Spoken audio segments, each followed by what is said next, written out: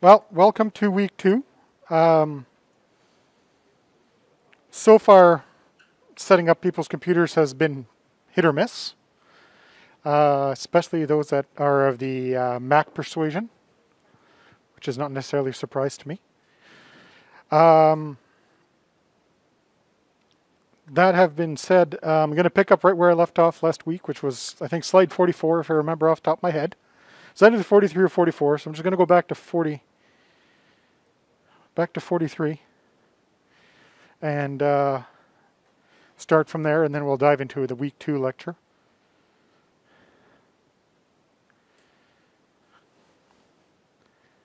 I can hear you very clearly up front, which means everybody else in the room can hear you impeccably. That's what Discord is for. Okay. I usually don't demand absolute silence, but if I can hear you over me, it's, too much.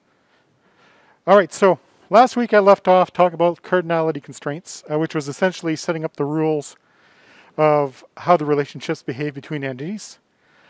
Essentially, it has to do with the number of instances that any given entity can have in relation to another entity.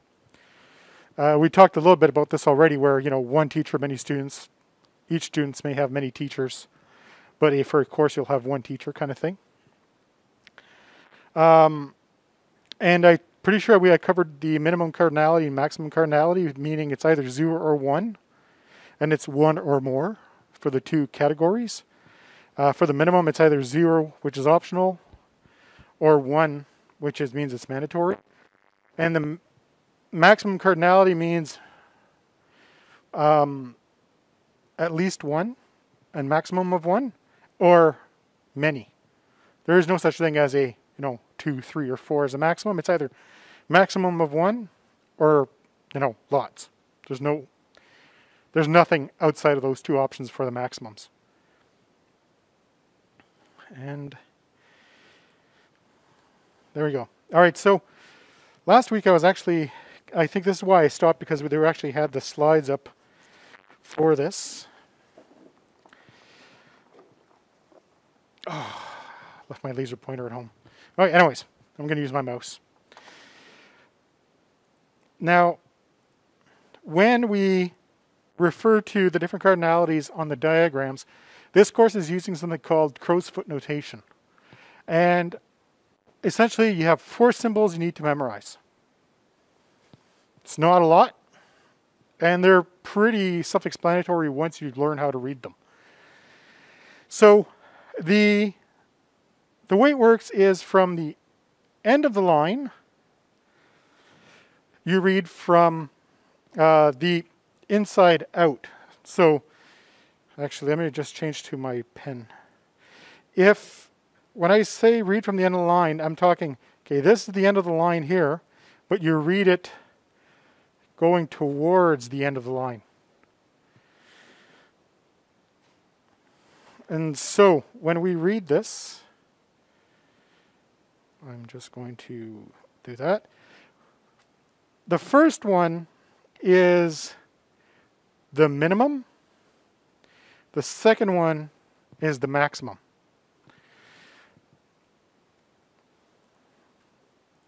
So essentially, if the first symbols align, like this one and this one, it means it's mandatory, as in it must have a value. And on the other side here, where you see the circles, this is saying that it's optional, as in 0 as the minimum cardinality. So remember in the previous slide I said minimum cardinality is either 0 or 1? There's your symbol, 0 or 1 on the line. That's pretty straightforward. Now, the other symbol is the second one, which is going to be either a line or literally the crow's foot. The line means 1. Again, because there's 1, and if you see the crow's foot, then it's many. So as we read each of these, it's saying that for this one, there must be 1 and only 1. This one is there must be 1, but there can be many. And the last 2 at the ends is optionally there's 1, optionally there's 1 or more. So this is saying 0 or 1. This is 0, 1 or more. And if we look at this diagram at the bottom, it's saying that a patient must have a history and can have multiple entries, but each patient history can only ever be associated with one and only one student. Patient. So we used to talk about the student thing, but I'm substituting the wrong words. So a patient must have at least one history entry, and it can have multiple entries. And by the same token, a patient's history entry cannot be created unless there's a patient associated with it. And a given patient entry can only be associated with the one patient. Which, if you think about it, makes sense, right? You don't want your personal medical files associated with someone else. So they also get access to it. That's not quite how it works. And so for a one-to-many relationship, you can see that a flight can have multiple flight attendants. AC123 has just the one flight attendant, which is set to Joe. LH456 is set up for that there's 2 flight attendants of Sue and Bob. And BA231 has Alice and Tom. So the cardinality is there must be at least one flight attendant. There may be multiple flight attendants. And that's basically what this is. So if I were to draw this, it would have been drawn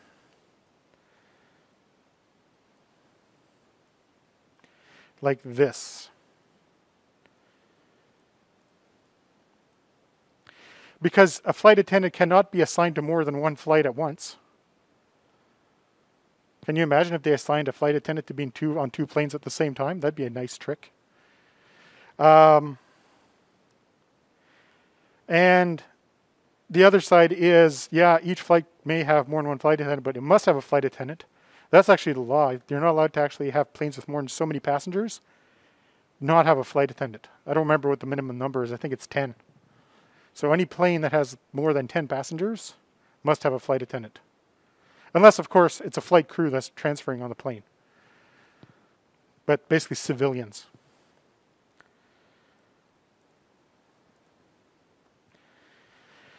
And, well, that's literally what I just finished talking about. I drew it on the other slide. And this is an optional one where Bob does not have any courses. Sue is set up to 2 courses, and Jim is set up to 1 course. And the class does not have a teacher yet. It's a bit like my daughter's hardware course, I think it is, that she has. After the term, they still don't know who the teacher's taking over in July for that course yet. So, the second half of the term is an unknown teacher at this point. Fun times for them. And so the relationship would be drawn like this. A professor may have a class, may be assigned to more than one class. A class exists and may not have a prof yet.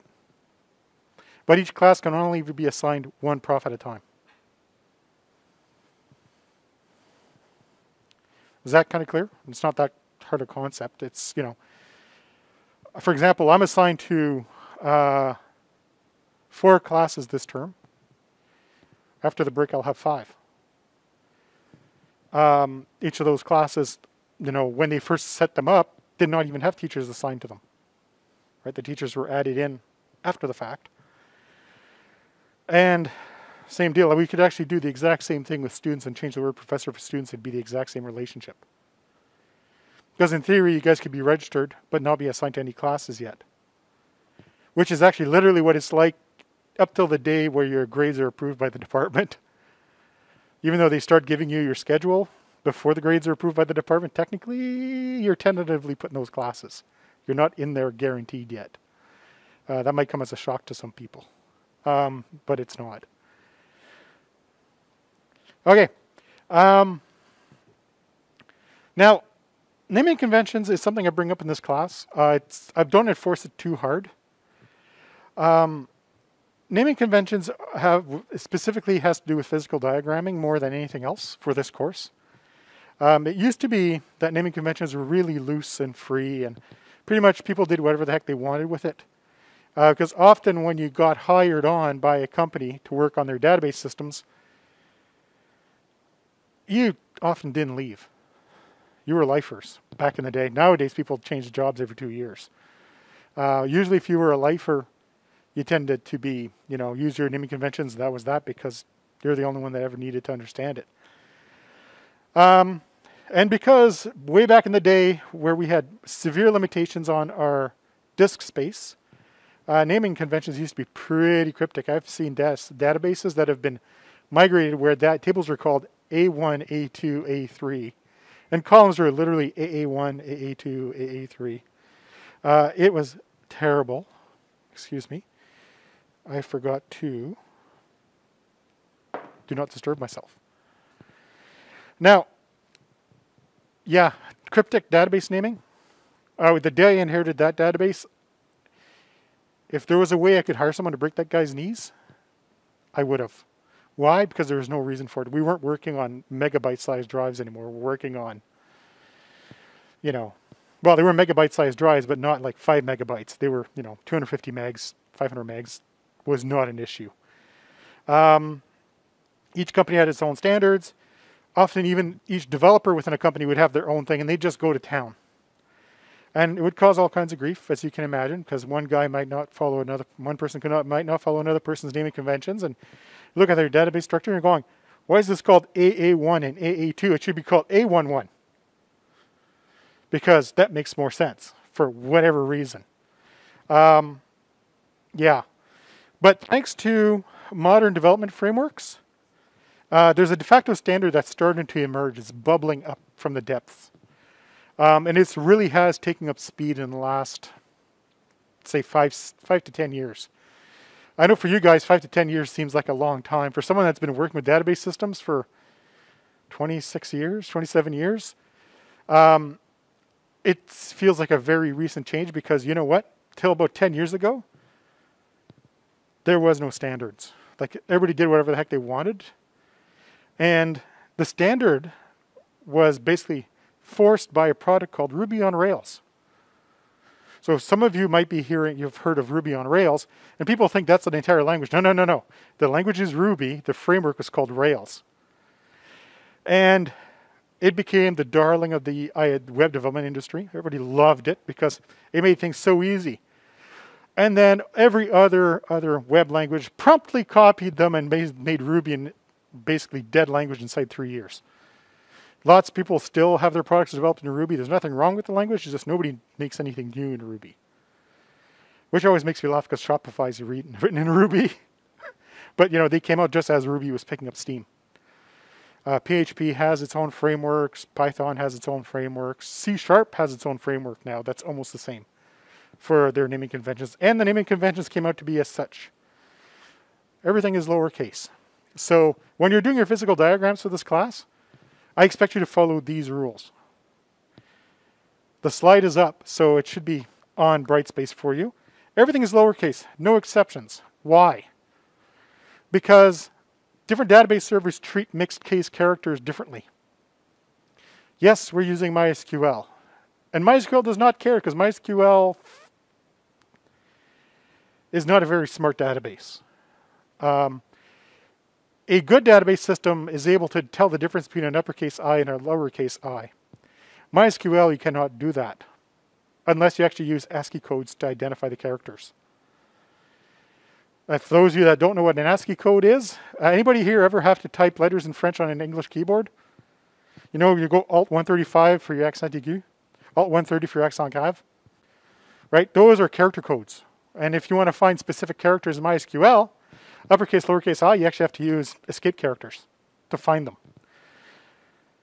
So MySQL doesn't care. Postgres, which is the second biggest open source database in the sense of spread, not by power, is super case sensitive. Like it cares a lot. Why? Because it was written on Unix systems originally, and Unix is case sensitive.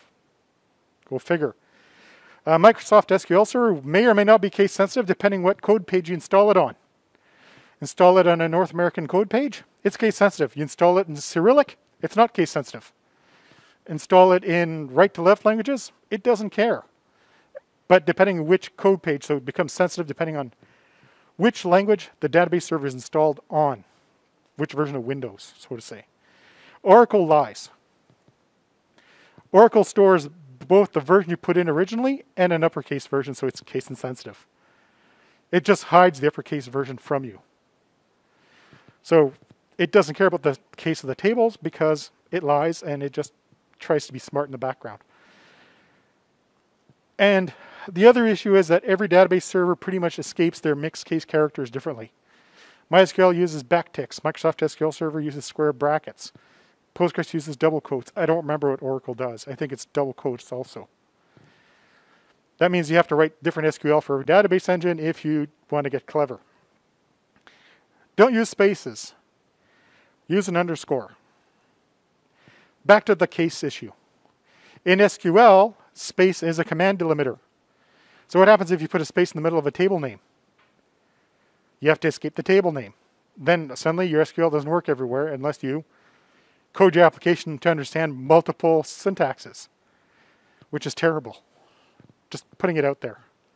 As someone who's had to do it, it's a terrible thing. Tables are plural whenever possible. I'm not going to actually hold that one down hard because depending where you work, some people insist the table names are singular. But in the Ruby on Rails, Cake PHP, Laravel, this whatever ones that works with C#, they like plural table names. So if you're talking about students, the table is called students because it holds individual records of a student. You have 5 students in a students table. Primary keys are always called ID. Again, why? That way nobody needs to guess what the primary key is called. Other places will have you do whatever you want for your primary key names. A very popular form of it would be table name underscore ID. So if the table is called students, they'd go students underscore ID. Teachers underscore ID. Courses underscore ID. Personally, I just like ID because you don't need to think about what it's called. And then the foreign key names is the singular table name of the parent plus the primary key name. So the users table would become user ID.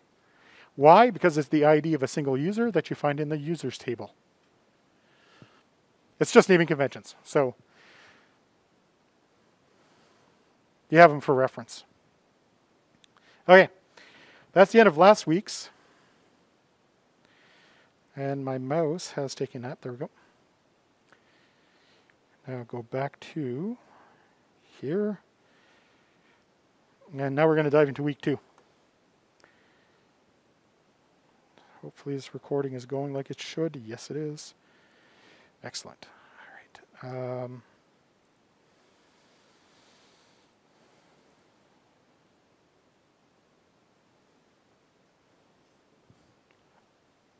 Oh, it split the screen. You bugger. Okay. Yeah. So yeah, actually when we do the physical diagramming, I'm going to talk about the null, not null thing. Okay. So. Now today I'm going to talk about diagramming, or pick up from the diagramming that I should have done if I hadn't run a little long last week. So essentially, I'm going to talk about entity relationship modeling, ER diagrams, and I'm going to talk about the process of modeling. I'm going to skip the cardinality review because I just literally finished doing it. The little review was in there to remind you guys for, the next week. Okay. Now a database can be modeled as 2 things: a collection of entities and the relationships between the entities. Pretty much what I was talking about last week and the start of this week. Database systems are often modeled using ER diagrams, and it's basically a blueprint. There's a couple of different levels of ER diagrams. There is a conceptual, a logical, and a physical. There is no really big difference between a conceptual and a logical, but there's a big difference between a logical and the physical. So realistically, yeah, I'll show you guys what all 3 are, but the 2 we're worried about is logical and physical. Okay, So an ER diagram lets us basically sketch out the database. It's a graphical tool for modeling data. It's used pretty much everywhere if you're working for a company that actually likes to document what they're doing. Not all companies like to document what they're doing, so, you know, basically put, it's a picture that shows what the physical database looks like on the inside. If anybody here has ever seen blueprints for a house, same idea.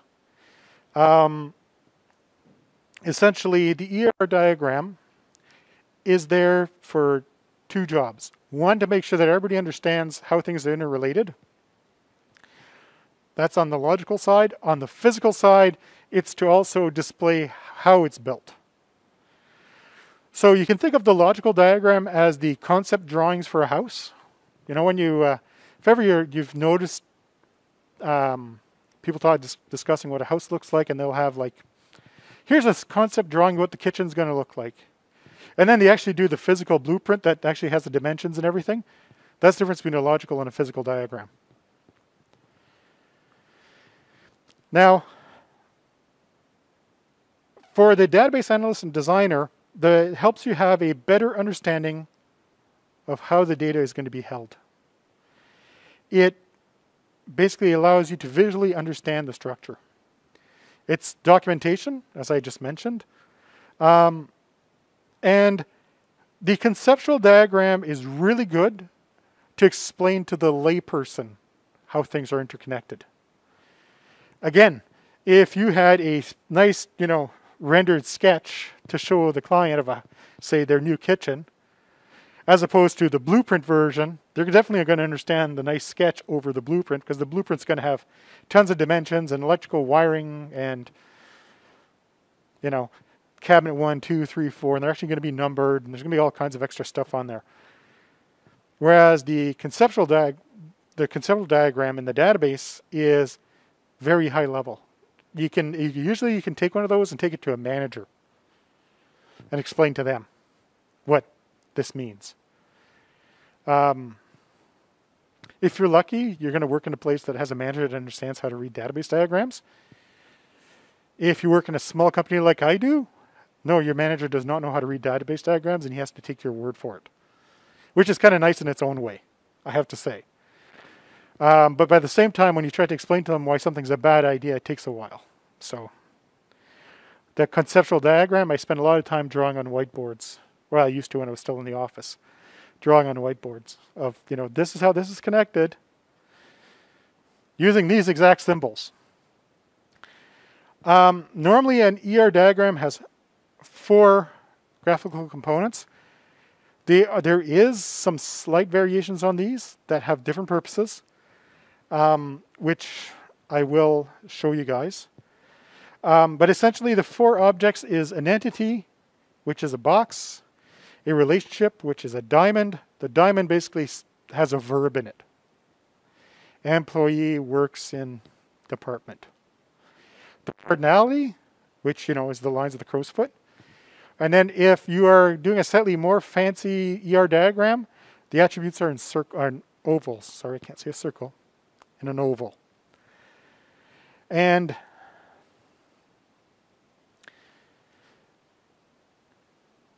I already talked about relationships that were optional and mandatory, so skip those. All right, so earlier I had the crow's foot up on the screen. And it's amazing, you know, when you cover some material in the same day, you can just skip like 3 slides instantly because they all mean the exact same stuff. So those are the 4 symbols that I was talking about just before I, you know, had switched slideshows.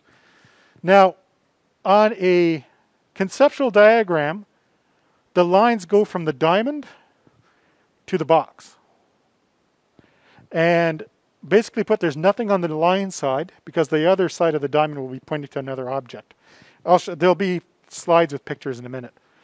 But essentially you can see how from the diamond it connects to the box.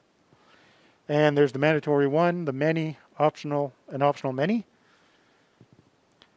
And essentially that's what it's going to look like once we start diagramming. I actually have a really cool website you guys can use to do ER diagrams. Way better than Visio.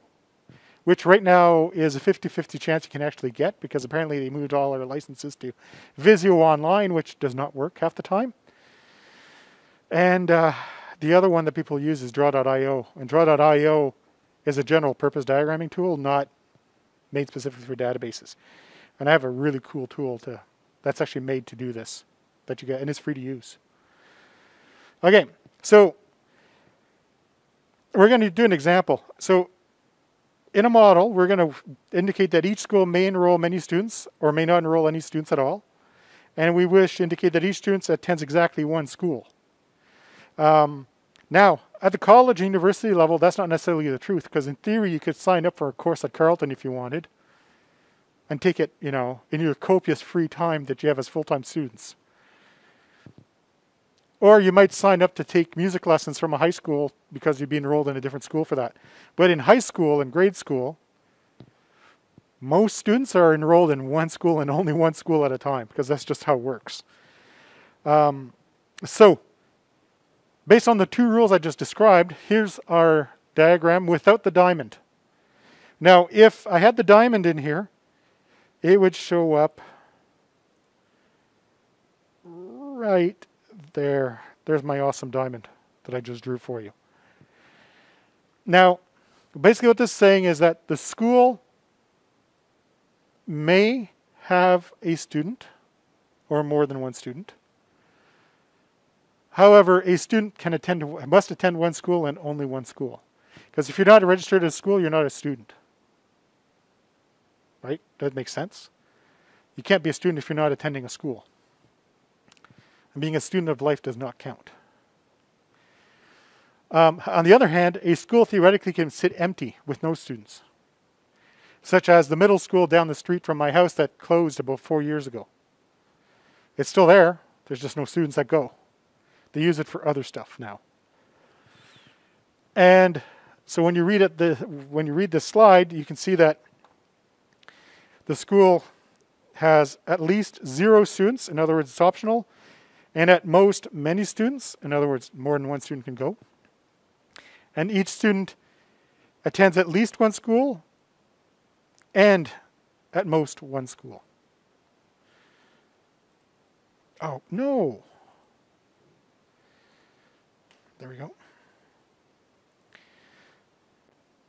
So when we create an ERD, we are going to follow the following steps. We identify the entities, their attributes, identify a primary key if possible.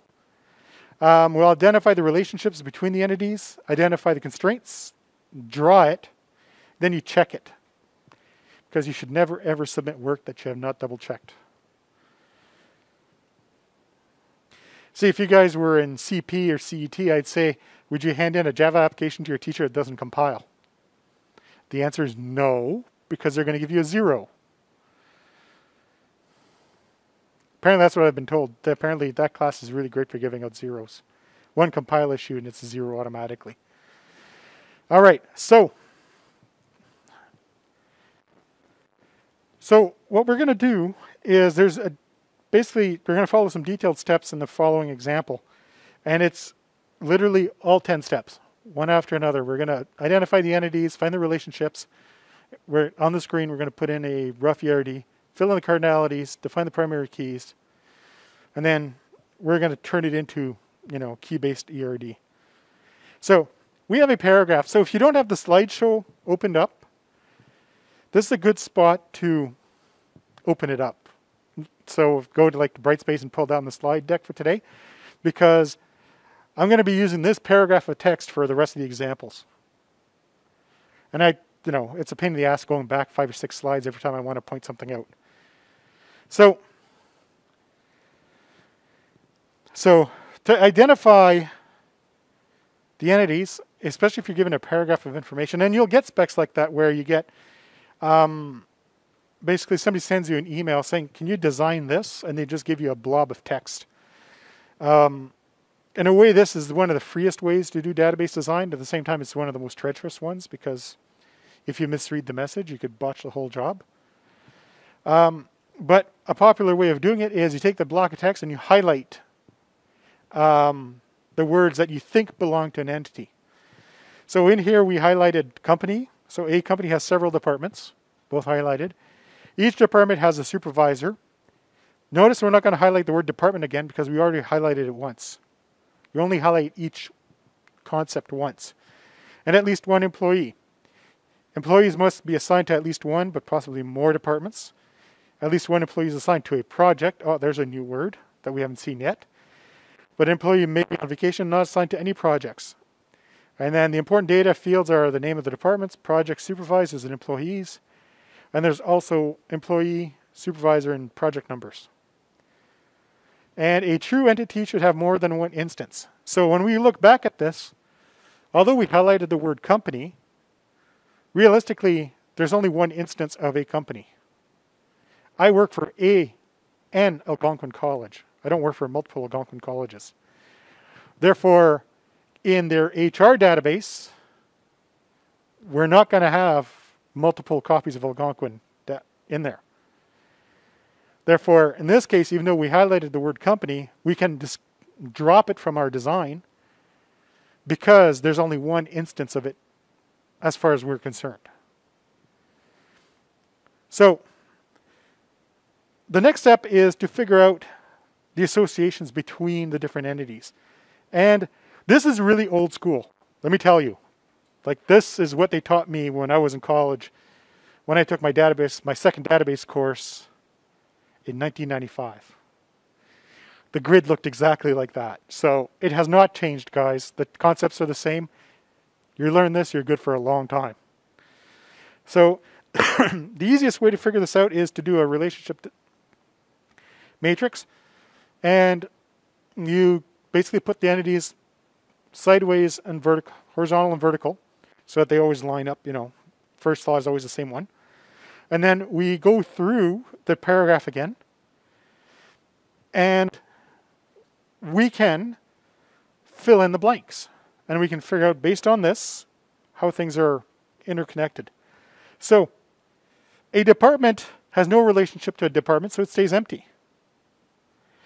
Because there's no self-referencing. Nowhere in there did we talk about self-referencing entities. So departments don't have a relationship with the department. A department is assigned an employee. A department is run by a supervisor. And nowhere was the word department and project used in the same sentence. So if you go back to the paragraph of text, which I will in a moment, you'll notice that project and department are never mentioned in context to each other. Therefore, there's no relationship. And then an employee belongs to a department. An employee has nothing to do with an employee. An employee has nothing to do with a supervisor, because an employee belongs to a department, and the department's run by a supervisor, but nowhere in that paragraph is a supervisor ever related to an employee in a sentence. Although logically, mentally, that makes sense that a supervisor is in charge of a person. But when we go just based on the facts that are given to us, no, they're not. This is where a person's life experiences tints their understanding of the data. And sometimes it's important to make sure you don't wear your, your life experience goggles on when you're looking at other people's data, because it might be wrong. Or it might be right and their statement is wrong, right? So there's a bit of that too. A supervisor runs a department, no other relationships. A project uses an employee, and it has no other relationships. So, and if you don't believe me, feel free to reread that and see how the connections are. You'll notice that nowhere, other than the important data fields at the bottom, which have, like this block down here, which do not apply to the relationships, you will notice that not once is there an employee and a supervisor in the same line, and not once is there a project and a department in the same sentence. I bet you didn't think reading comprehension was going to play a part in this course. But that's the funny thing about working in database. You have to understand what you're working with. And often, it shows up as blocks of text. And believe it or not, this is one of those spots where I've noticed that ESL students tend to do a little bit better with the reading comprehension. Why? Does anybody want to take a guess why the ESL students tend to do a little bit better on the reading comprehension of this kind of stuff? Because often they have to work a little harder to understand what the sentences are saying. Like a lot of, written in your native language, you read a sentence, you might actually skip words when you're reading it. I know sure as heck I skip words when I read English and French. Because it just comes automatically to me. When I look at the sentence, I can actually skip words and I still know what the sentence says. When you're reading a language that you're not comfortable in, you tend to read all the words. So, reading comprehension is important. Make sure you read all the words. Otherwise, you might not understand what's actually happening. And my mouse. Okay. So we did this. So if we were to take our grid and convert it into basically sentences, this is what we end up with. And this, everybody in this room, is basically known as business rules. Be thankful that we don't test you on the concept of business rules in this course. CST8250, we love business rules. But most of those students are studying to be business systems developers. So, business rules are important to know. But essentially, once you've defined the relationships, these are known as business rules. A department is assigned an employee. A business rule should be clear, concise, and cannot contradict itself. In other words, it should not be a long sentence, and there should not be a lot of words in the sentence either. A department is run by a supervisor. An employee belongs to a department. An employee works on a project. A supervisor runs a department, and a project uses an employee. Each of those sentences are self-contained. They don't contradict any other sentence. And yeah, that's about it. I mean, that's the business rule. Clear, concise explanations of how everything is interconnected. So now we would draw a rough ERD. So we would put entities in rectangles, diamonds, and lines to represent the entities. In actual fact, we are going to go to here and skip those examples so that we actually have this. Now you will notice we don't have the crow's foot notation on here yet, because that comes a little bit later.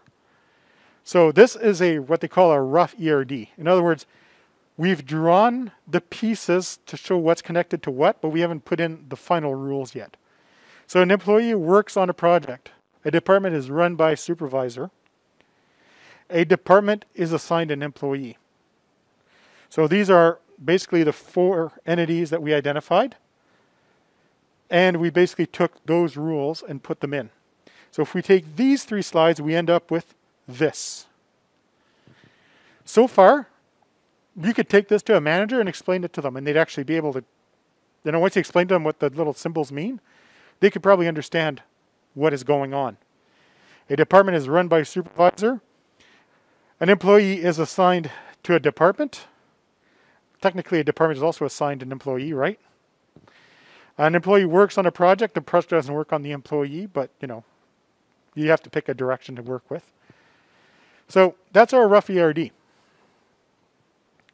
So then we have to go back to the cardinalities, now the crow's foot side of the deal. And in the paragraph, we talk about how each department has 1 supervisor. Each supervisor has 1 department, because not once is it ever mentioned that a supervisor works on more than 1 department. Each employee can belong to 1 or more departments. That's in the paragraph. Each department must have 1 or more employees. That's in the paragraph.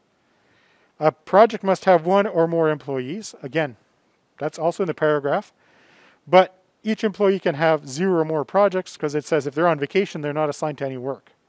Now in the real world, when you go on vacation, you're still assigned to a project. I'm just saying. But this is an ideal world. When you go on vacation, they take you off all the projects, so you don't need to think about your work. So then we continue filling out the cardinality. So we're going to convert those sentences into one and only one or many, zero or many, or zero or more, or one. And one more time, our symbols as a quick refresher before we slap it into the diagram. So whoever wrote these slides originally really liked showing these same symbols over and over and over again. I'd rather just point them out on the diagram itself. So in here, we state that a department must be run by a supervisor and only one supervisor.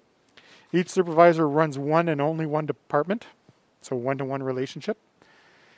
An employee is assigned to a project, may be assigned to a project or more than one project. A project must have at least one employee, but probably more than one. And a department, an employee is assigned to one or more departments, and the department has one or more employees. The way you read these symbols, to make it a little more obvious, is this symbol represents how this is related to it. This symbol refers to this one.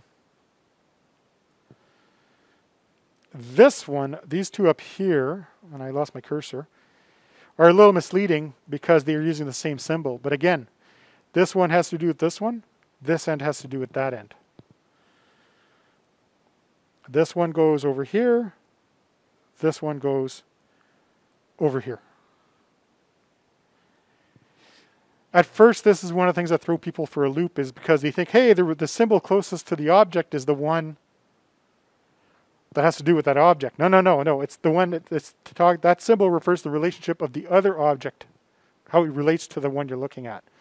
So anything close to the employee has to do with the relationships of the other ones going into the employee. Right? So the relationship leaves the employee and goes into the department, and the relationship leaves the department and goes into the employee.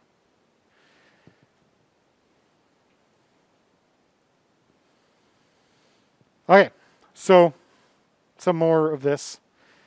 Again, a customer places one or more orders because they're not a customer if you didn't buy anything. An employee claims a dependent. An dependent is claimed by, the employee. An employee may have zero or more dependents because not everybody has kids, and some people have many kids. So 0, 1 or more makes sense. Same thing with teachers. An instructor may or not teach a class, or they might teach multiple classes, and each class is taught by one and only one prof. In this case, you guys could think of it as sections more than a class. Okay, so now we want to throw in our primary keys. And in the paragraph, it did talk about important pieces of data. If I go way back, you will talk about, there's the, and I lost my cursor again. There it is. Okay, supervisor, employee number, and a unique project number. So those are usually pretty unique. They're probably safe to be a primary key. And then we also have the names of the departments and stuff. So if I go way back, oh, I went too far. Okay, so we know that employee, project, and supervisors have numbers. They're probably a safe bet for a primary key. Our department, we know nothing. However, the odds of having a company with the same department name for two different departments is pretty small. This is one of those rare cases where an intelligent identifier is okay. If you guys remember what an intelligent identifier is when you use a real-world piece of data to identify a primary key. Usually it's not a good idea because things can change. But by the same token, in this case, it's probably okay. I wouldn't do it that way, all said and done. But conceptually, it's acceptable. Logically, not. If you can tell the difference between conceptual and logical. At the concept level, the department names are going to be unique, so we can use it as a primary key. When it comes down to it, and you actually implement for real, you're probably going to throw in a surrogate key in there just to be safe. Because, you know, I know my department at work has changed names at least twice since I've been there 22 years. So, you know, you shouldn't use things that can change names as identifiers, but for this example, it's good enough. So then we want to identify the attributes, and this is the wall of text slide. And it boils down to, you want to try identify, name all the attributes that are essential to the system. Not necessarily trying to map them out to a specific entity, because you might not be able to do that right away. With our little wall of text, it's fine, like the little one we had, because it's pretty clear. But the best way to do this is take the forms, the files, reports, stuff that currently exists in a system that they want you to re-implement or that they want you to implement. And you end up circling it on the paper copy. Literally sit there with a pen and paper or a marker or a highlighter and you draw.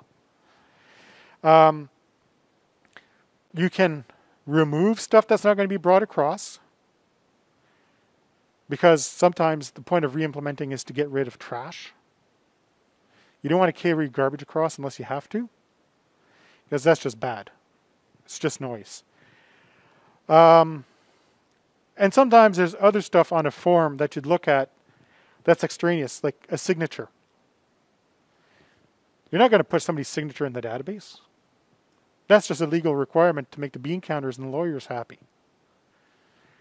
And certain things like constant information, such as the company name and address, that's not going to change from person to person. You know, you create an invoice, it's not going to change invoice to invoice what the company's address is. So whatever's left after you've gotten rid of dead and extraneous is what you're going to want to make attributes for. And you should always verify these with your system users. In other words, after you think you've identified everything, you go take a lap around the company and you ask, hey, did I exclude anything you think is important? And why? Or by the same token, did I include anything you think is not important or needed anymore? Again, follow it up with why. Because if you're going to exclude stuff or add stuff, you sometimes have to justify why you're doing it. Therefore, as part of the question you're going to ask is, why? Why do I need to add this, or why do you want me to remove it? And then in our little paragraph earlier, the only attributes that were indicated were the names of the departments, projects, supervisors, and employees.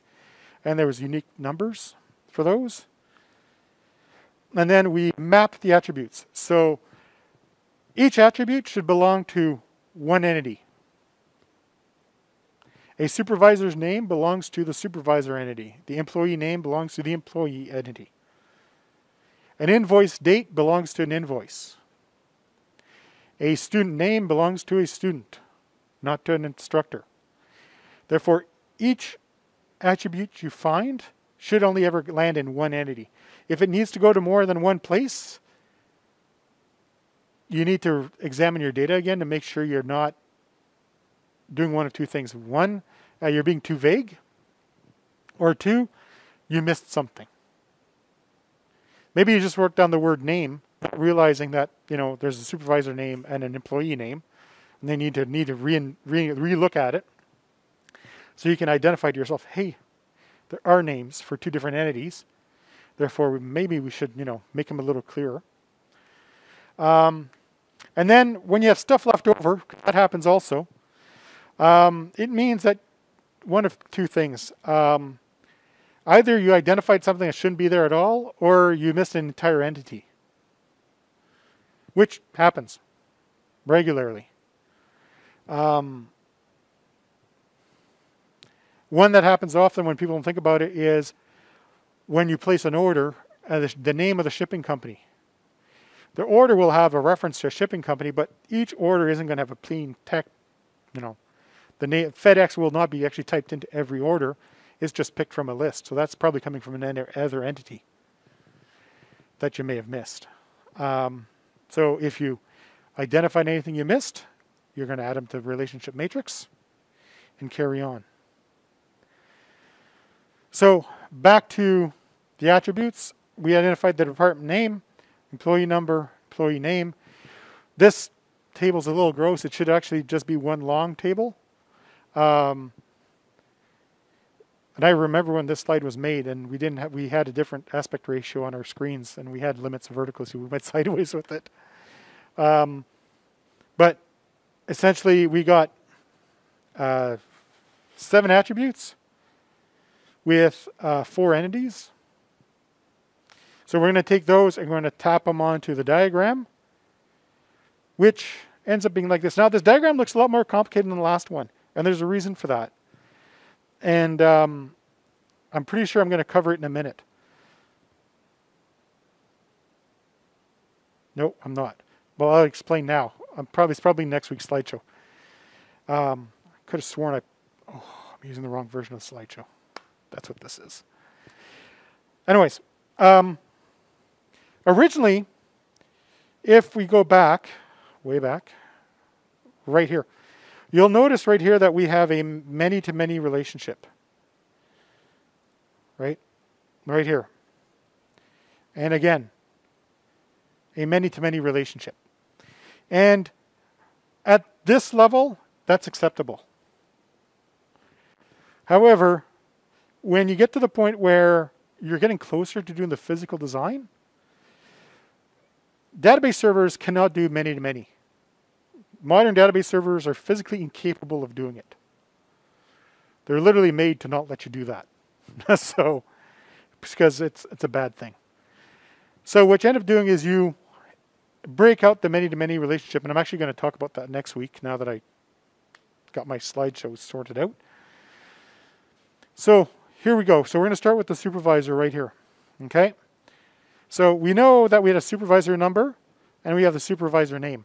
You'll notice that the primary key is underlined on this diagram. Why? Because we need a way to identify the primary keys, and underline is easy.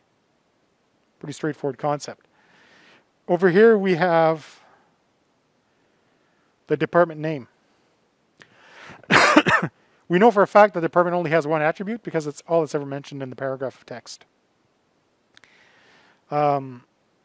We have the employee. Again, we know there's a name and a number. We know that a project has a unique number. So these are our original entities we had. We added the attributes to them, made sure things had primary keys, and we've added the attributes that we've identified. Now for the stuff that is not circled. And I am going to change colors. Let's go with green. Okay, so originally, and now I can't find my cursor. There we go. Originally this was drawn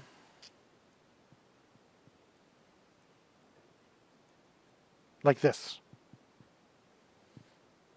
And we didn't have that whole block below it. So when we start talking about going to a physical design, we need to break apart the many-to-many relationships.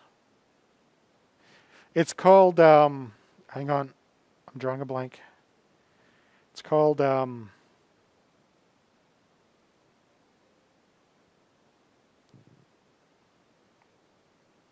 I hate it when I draw a blank. Resolving, there we go. We're resolving the many-to-many relationship. When you resolve a many-to-many relationship, what you're going to do is, you know where you had that little diamond happening in the middle? That little diamond becomes another table or another entity. And this other entity is right here. Now I lost my cursor again. Where am I? Over here. So that original diamond that described the many-to-many relationship becomes a new entity that participates in a one-to-many. And the one-to-many goes from this way. One to many and many. So to give you guys a visual representation in actual physical format, Okay, when we started out it was many to many, right? So we got our crow's foot on both sides. If you watch my hands, those aren't actually looking, right? Look at my hands, you got many to many. When you resolve it, you got something in the middle. Do you notice how it was many to many at each end? And the middle was basically one? It becomes many to many, so the crow's foot point to the inside with the ones on the outside. Literally, that's physically what it becomes. And the one in the middle is going to be the associative entity. So in case you're curious what that's called, it's called an associative entity. Its purpose in life is to resolve many to many relationships between two or more other entities. So an associative entity, there's actually going to be in next week's slides. I'm just fast forwarding a little bit because it's there. So again, a department has multiple employees, an employee has multiple departments. How do we resolve it? We create an employee department table or entity so that becomes the recipient of the many. And its primary keys are going to be made up of the primary keys of the other two tables. Clear as mud, eh? I am going to talk about this again next week, so don't panic. Now, the last step is to check it. Is everything clear? So you try to put yourself in the shoes of the person using the system, and does it make sense from a non-intimately comfortable with the information perspective? You also want to make sure your cardinalities are resolved, so there's no many-to-manys, there's no any of that. And then you look at the list of attributes and make sure you haven't missed anything. That's the check process. And then you take your conceptual, you convert it to a physical diagram. And did you guys actually did they make you look at any physical diagrams last term? Or they just made you query a database without actually knowing what you were looking at?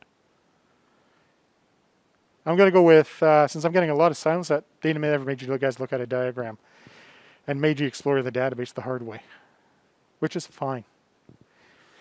All right, so when you go from the conceptual to a physical, all the entities become tables, single valued attributes become a column, key attributes become the primary key, a multi-valued attribute becomes a table, composite attributes become separate columns, derived attributes are dropped, and then we give data types, which our really complicated diagram right here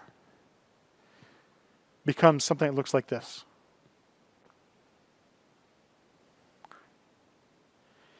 In actual fact, this diagram is wrong. Haha, the other teacher did it and they did it wrong. I just know I didn't notice it last term.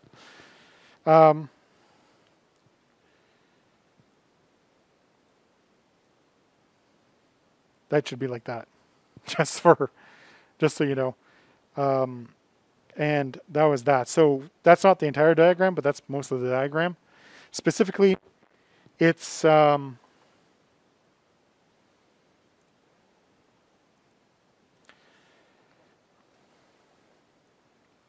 oops.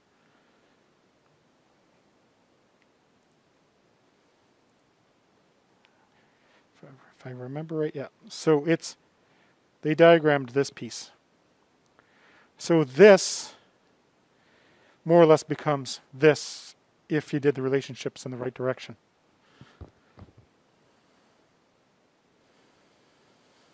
A lot of people prefer that view because software developers like knowing data types and they like to know concisely what things are.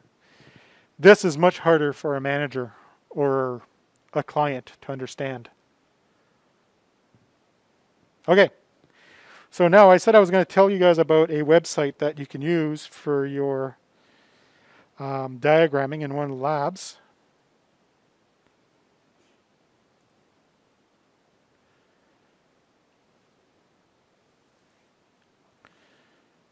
Okay, I'm going to start.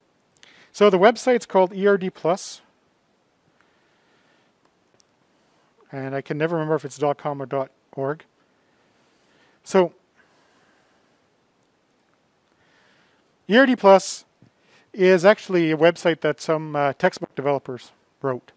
Not the one we don't use the textbook in this class. So, however, the good news is it's free to use. When you sign up, you just literally put in your information and away you go. I'm just going to log in. And it looks like this. I'm going to go new diagram. I'm going to give it a name.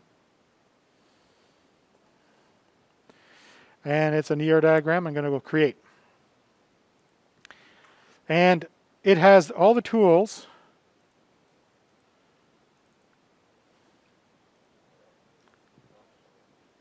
Not showing on the screen, of course not. Because PowerPoint, you know, it never used to do that before. Not this badly.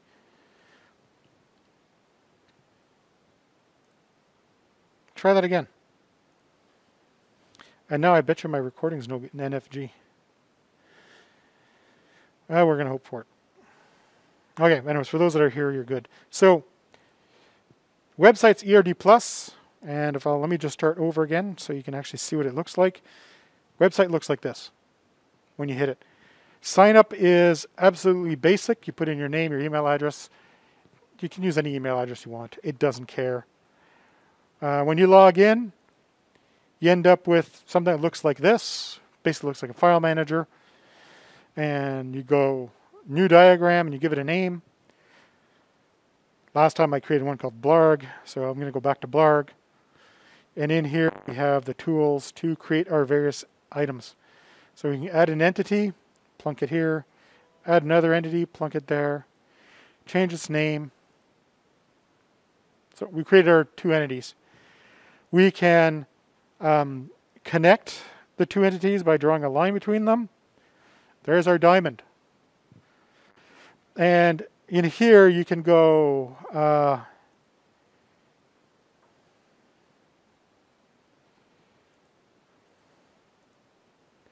you can do our different cardinalities based on what it is.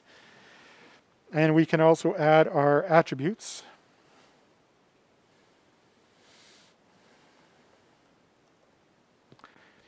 And that's a unique. We can add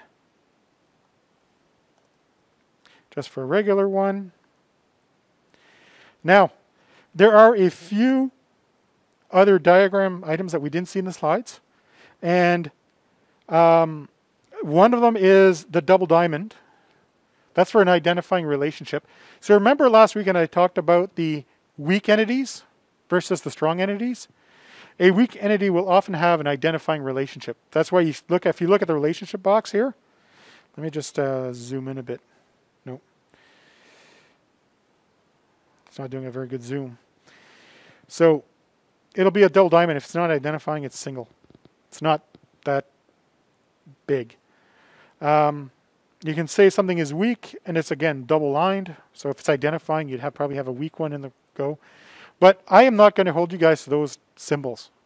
As long as you use the square, the diamond, and the ovals, I'm happy.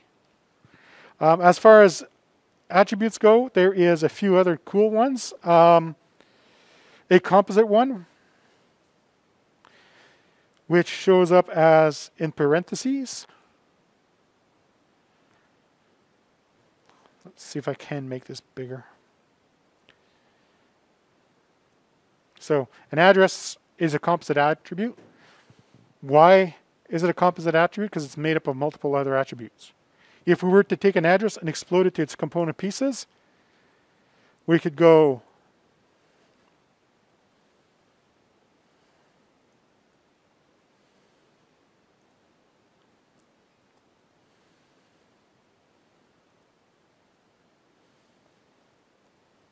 like such.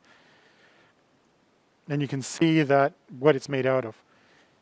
If you decide to go to this detail, fantastic. I'll be happy if you just get the diagrams right at the basic level. The only other ones that you'd have in here also are multi-valued, which would be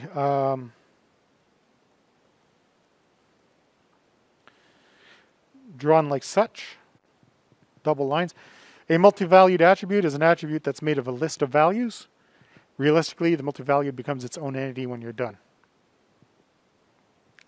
So, this tool is really nifty this way,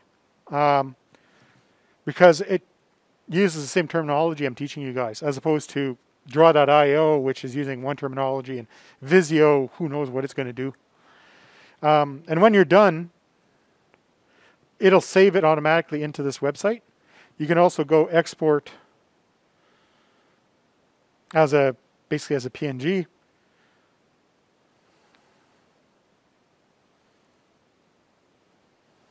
And there you go. There is a few things you can put on here also, which is cool. You can throw on a label because, you know, you want to identify you did the work yourself. And that's about it, actually. That's what this product does. It'll do physical diagrams. It just doesn't do it as well as MySQL Workbench. So if you want to use this for your lab where you have to do the diagramming, which I think is lab 3. Yes, pretty sure it's lab 3. Maybe the end of lab 2, but then you could use this tool if you wanted. Okay, so outside of that, that was today's info dump. So what else should you guys be working on? That's always the next follow-up question. Okay. For those of you that have not uploaded your screenshots yet for Lab 1, please do so. Anybody who's got a Windows PC that's still having problems, I can absolutely help you. If you're not running a Windows PC, there's a couple of other Mac users in here that could probably help you way more than I can ever help you. So you're going to be doing Lab 2 starting this week. And essentially, there is 2 tasks. And you are going to read these 2 tasks and you're going to answer the set of questions. And then the 3rd task is, again, you'd identify the primary keys based on what the data seems to be there. Using the concept of a primary key is usually unique. You identify if they're related, how they're related, that kind of stuff. You give it to me as a Word document that you upload to Brightspace. Next week, the Lab 3 is the diagramming. So, as it stands, you guys have everything you need to do Lab 2. You have until the 27th to do Lab 2. Lab 1 is due Friday. If it's not submitted at time and you have not warned me, you can guess what grade you get, right? Anybody want to take a guess what grade you get if you don't submit your work after the lab disappears? I'll give you a big guess. It's the easiest one to give because I don't need to think about it. I don't even make it as a threat. It's just, you know, it's a fact. So Lab 2 is assigned as of this week. You can work it in lab. You can work at it at home. You literally got 2 lab periods to do it. So knock yourselves out. Outside of that, I will try to get the recordings up. This should be an interesting one now that it's been sliced into 3 pieces because PowerPoint insists on doing whatever the heck it thinks it's doing. And yeah, it's been a good day. We're off a little earlier than last week, which is good. Have a good afternoon, folks. Go stretch your legs. Go get some sunlight. It's a little cool, but at least it's vitamin D. You're not going to cook to death like last week. Yes?